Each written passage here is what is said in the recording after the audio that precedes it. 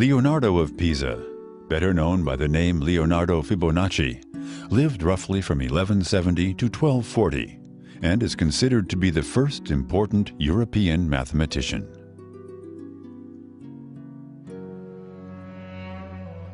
On journeys to Africa, Byzantium, and Syria, he came into contact with Arabic mathematics, which in the Christian Occident was largely unknown.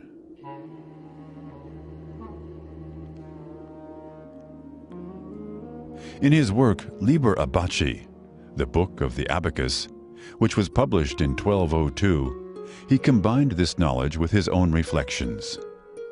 The book long remained unexcelled in the history of Occidental mathematics and contributed to, among other things, Europe adopting the Arabic system of numbers. Liber Abaci contains a thought experiment which Fibonacci himself probably regarded as pure curiosity and did not pursue further, but which later was to become famous as the Fibonacci sequence. Fibonacci asked himself how many pairs of rabbits originated from a single pair in 1 year. To do this, he assumed that none of the rabbits would die in the course of that year, and that each pair of rabbits would produce exactly one more pair of both sexes per month, which in turn would be fertile from the second month after birth. In his book Liber Abaci, he writes, "Because the above-mentioned pair gives birth in the first month, you can double it, so there are 2 pairs after 1 month. So at the end of the first month, and it is here that Fibonacci begins counting, there exist 2 pairs of rabbits. At the end of the second month, the original pair has given birth to another pair, and the other pair became fertile. Now there are 3 pairs. Of these 3 pairs, 2 in the third month are now fertile, and 1 is not yet fertile. Thus, at the end of the next month, 2 more pairs of rabbits are added. So now there exist altogether 5 pairs. Of these 5 pairs, 3 in turn become pregnant, so that in the 4th month there are 8 pairs. To find out how many pairs of rabbits there are, Fibonacci observed, all you have to do is in each case to add up the sum of the pairs of rabbits of the 2 previous months. To begin with, there is 1 pair of rabbits. After 1 month, there are 2 pairs. After 2 months, there is 1 plus 2, or 3 pairs. After 3 months, 2 plus 3, or 5. After 4 months, 3 plus 5, or 8, and so on. Until, after 11 months, 233 pairs of rabbits have resulted from the first pair. And, Fibonacci writes, when finally the 144 pairs are added to those born in the last month, in the end there are 377 pairs. And the above-mentioned pair have finally produced that many pairs at the end of 1 year.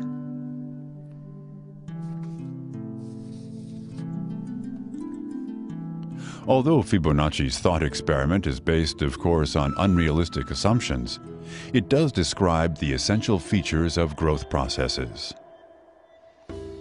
While for Fibonacci his problem was thus solved, it was later discovered that the Fibonacci sequence also occurs in nature and in art, be it in the position of leaves and plants, in the spiral form of mollusks, in the structure of clouds in an area of low pressure, and in paintings, the architecture of buildings, and in music. It is also possible to approach the Fibonacci numbers geometrically. Let us assume a square whose sides measure 1. Beside it, we construct a second square of the same size. We attach another square to it, which has the length 2. To this is added a square with the length of the side 3, one with the length of the side 5, one with the length of the side 8. It is not difficult to recognize the numbers of the Fibonacci sequence. Now we draw a quadrant in each square. The result is a spiral called the Fibonacci spiral. It can be clearly seen in the shell of the nautilus.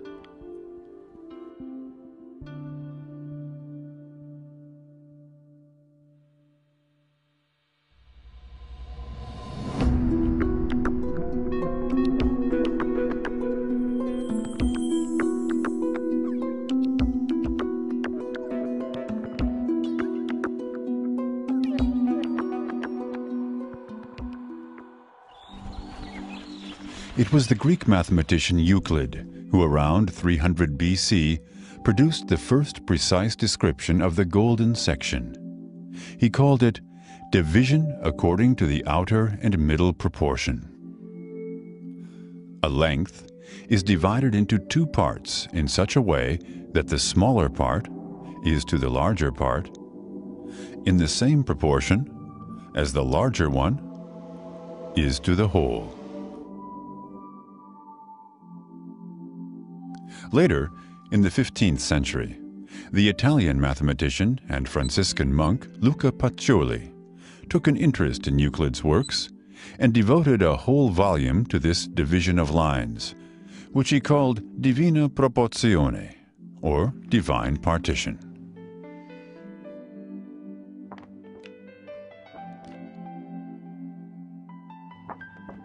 Around 1600, Johannes Kepler, known for the Kepler laws of the movements of planets, discovered the relationship between the Fibonacci numbers and the golden section. He observed that the relationship between a number in the Fibonacci sequence and the previous number more and more closely approaches the irrational number phi, the longer the sequence is continued.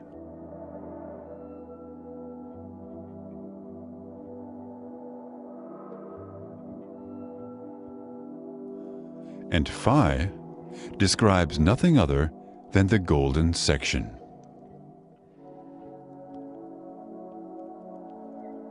The golden section defines a proportion which has always been perceived as especially beautiful and harmonious. In many epochs, we find its application in almost all cultures throughout the world, above all, in architecture and art.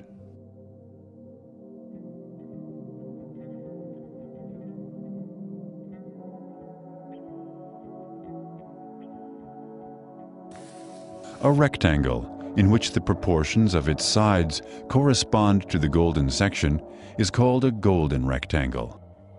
Similarly, isosceles triangles, in which two sides are in this proportion, are termed golden triangles. An important part is also played by the so-called golden angle, psi, which divides the angle of 360 degrees in the proportions of the golden section. As angles smaller than 180 degrees prove to be more handy in practice, the smaller of the resultant angles is usually called the golden angle, psi. It is approximately 137.5 degrees.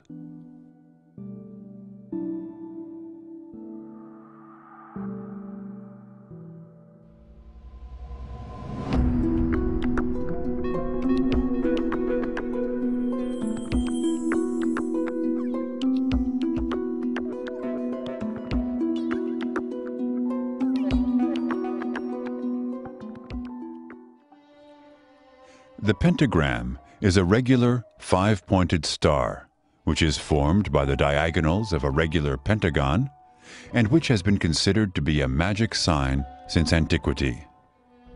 The golden section appears here in an especially impressive way, as it can be found geometrically in the pentagram several times.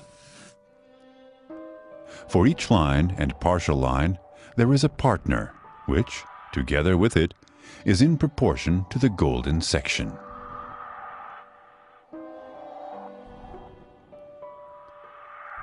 The pentagram can also be imagined as a composition of 5 golden triangles. If the 5 intersections are connected inside it, another pentagram is created there. Even when a pentagram is again drawn in its interpentagon and so on, all the triangles contained in this drawing are golden triangles. If an apple is cut through the middle, it is found to contain a natural depiction of the pentagram in its core. Like all members of the rose family, the apple is assigned to the female, the life-giving principle. It is thus not surprising that the pentagram is the symbol of Venus, both of the planet and the goddess.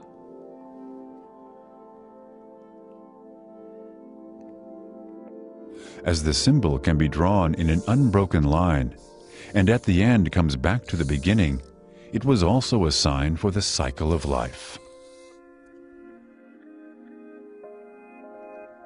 In the Middle Ages, the pentagram, or pentacle, was used as a figure to ward off demons. And even today, it is omnipresent. The stars of numerous flags, for example those of the USA, or the EU, are all pentagrams. The symbol of Islam, or the Soviet star, are also pentagrams.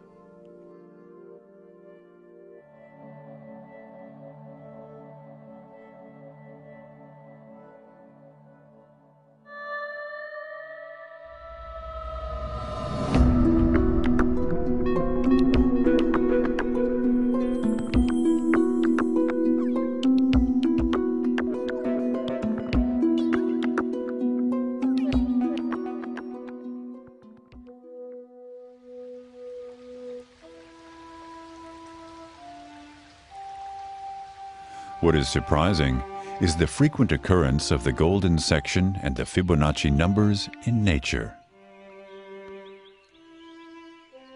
These structural principles reappear most conspicuously in the phyllotaxis of plants, i.e., in the arrangement of their leaves and seed cases. In many of the more highly developed species of plants, the angle between spirally shaped consecutive leaves is on average about 137.5 degrees, the golden angle. This arrangement of leaves is also termed the Fibonacci phyllotaxis.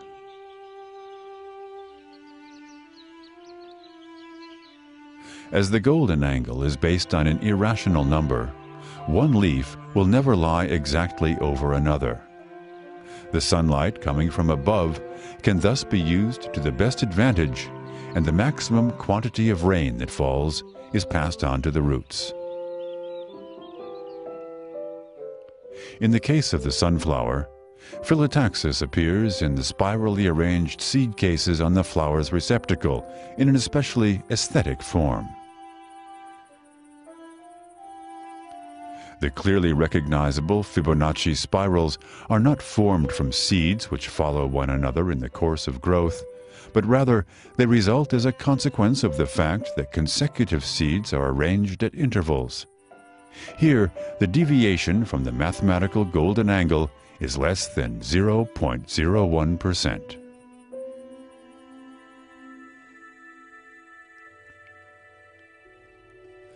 If we consider the number of arcs which turn counterclockwise and clockwise, it will hardly be a surprise.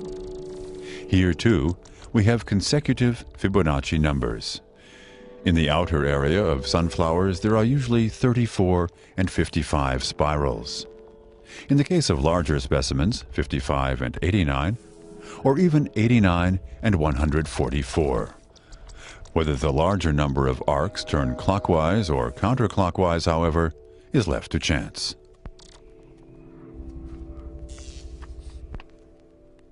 This animation shows a constructed inflorescence with 200 seeds. Moving from the center of germination, the seeds push outwards as growth progresses until the whole receptacle is filled out. Seeds that follow one another emerge precisely around the golden angle, separately from one another, as this ensures that the seeds are packed together in the most compact way. This, however, becomes clear if the angle between two consecutive seeds that follow one another in the course of growth is changed. As we can see here, 13 and 21 Fibonacci spirals emerge.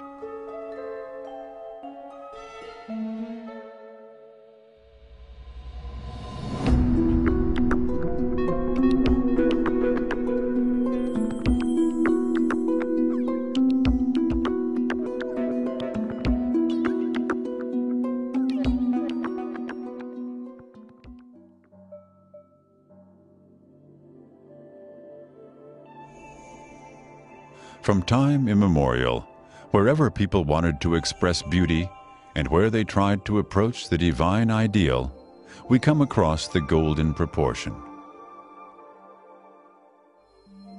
Generally in art and in architecture, and in particular at holy sites. Even in the pyramids of Giza, the proportions of the number phi are revealed with astounding accuracy. Thus, for example, in the case of the Cheops pyramid, the proportion of the length of the side of the pyramid to half of the pyramid's base is 356 to 220 ells, and that corresponds to 1.618 of the number phi. Also, in the most famous stone monument, Stonehenge, which was built near Salisbury, England, some 3,500 years ago, we again find the golden measurements.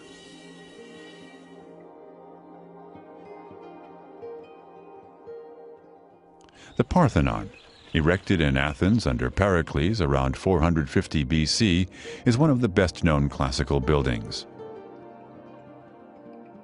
At the same time, it is regarded as the most beautiful and most accomplished work of ancient Greek architecture. The proportions of the golden section are built into it in many ways and with surprising precision.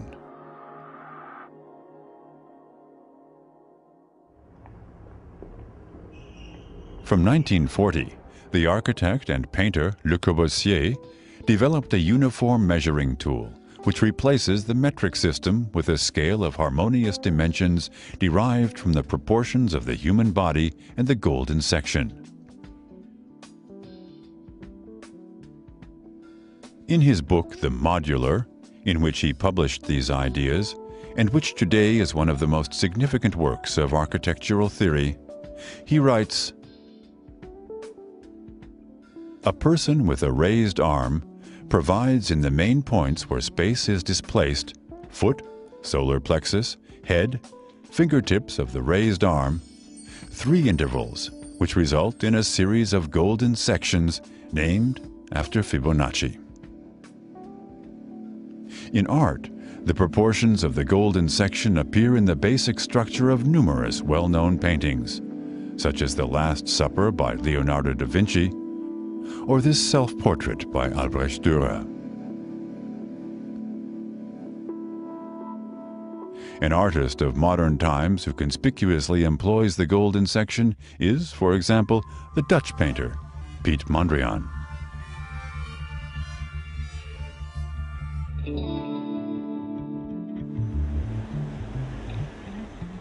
In the concourse of Zurich's main station, there is also an example of a contemporary use of the Fibonacci numbers in the fine arts. The installation Ovus Philosophicus by the Italian artist Mario Merz.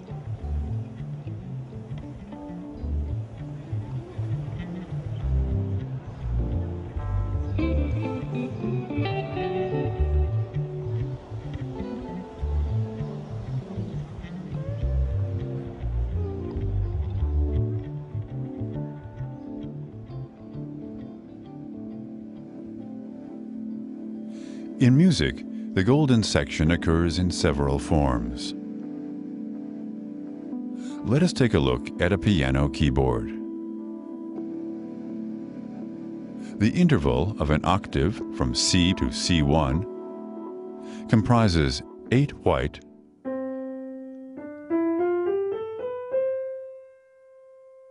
and 5 black keys.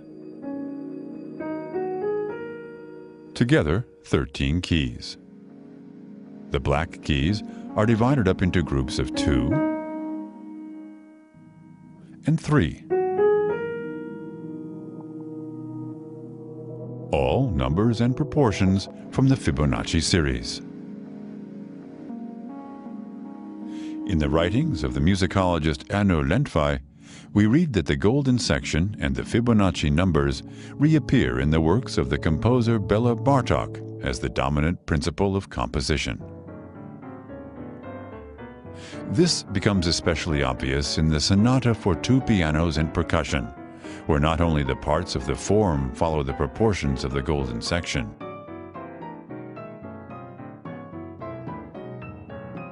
Bartok himself, whose favorite flower is said to have been the sunflower, has, however, never made mention of this.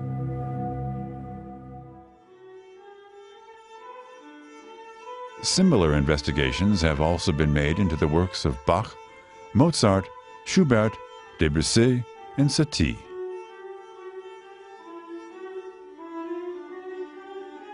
Last but not least, the golden section is also to be found in the construction of musical instruments.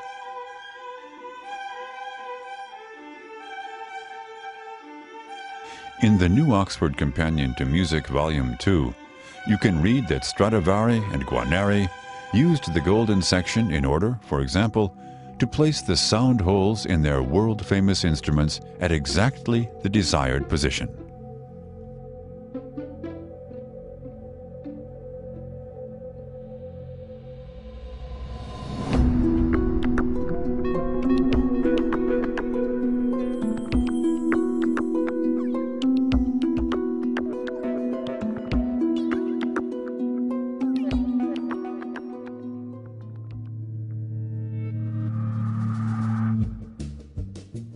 The American-French mathematician Benoit Mandelbrot is very largely responsible for the interest in fractal geometry and the chaos theory that emerged in the 1980s. Fractals are firstly only mathematically defined objects which are not 1, 2, or 3-dimensional, but something in between. It is impossible to imagine that clearly. Nevertheless, objects occur in nature which come close to such fractals. Structures can be found in them that repeat themselves and which are similar when considered approximately or in detail. That is why we also talk of self-similarity. An especially beautiful example of fractal geometry in nature is the Romanesco, a green variety of cauliflower.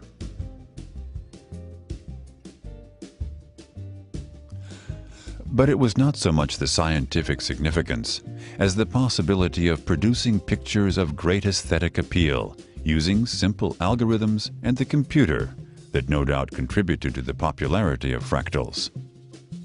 The most famous of them is probably the Mandelbrot set. In it, similar but repeatedly new and incredibly beautiful structures are revealed in the area of their edges with every enlargement.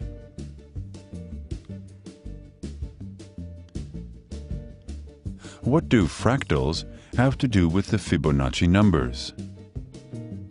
The apple shapes of the Mandelbrot set, which vary in size, arise in different periods of the repetition of mathematical algorithms. If we examine these apple shapes, we make the following observation.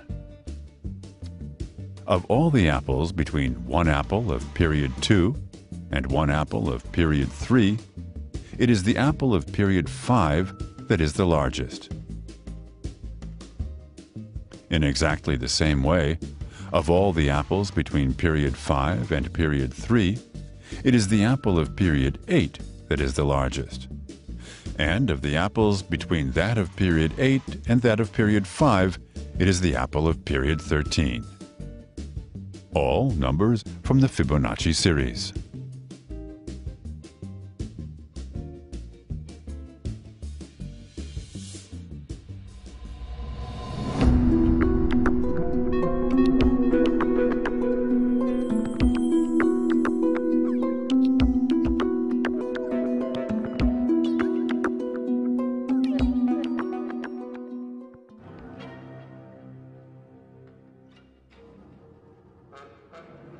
In the late 1920s, the American mathematician Ralph Nelson Elliott developed an analysis of the equity market, which was later called the Elliott wave principle.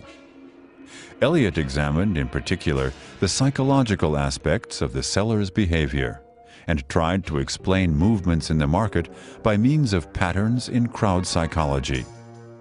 His wave theory claims that share prices are guided by predetermined cycles based on the Fibonacci sequence. According to that, during a bull market, the market prices move in 5 upward waves and in 3 waves somewhat downwards again. In a bear market, the pattern is reversed. If the Elliott waves are examined from the perspective of the chaos theory, different intervals can be interpreted as self-similar. The waves, 5 up, 3 down, occur not just after quite a considerable time, but every day, every hour, every minute. Recent research has shown that such models, so-called market fractals, may be interpreted as instruments for measuring the social and historical development of a country.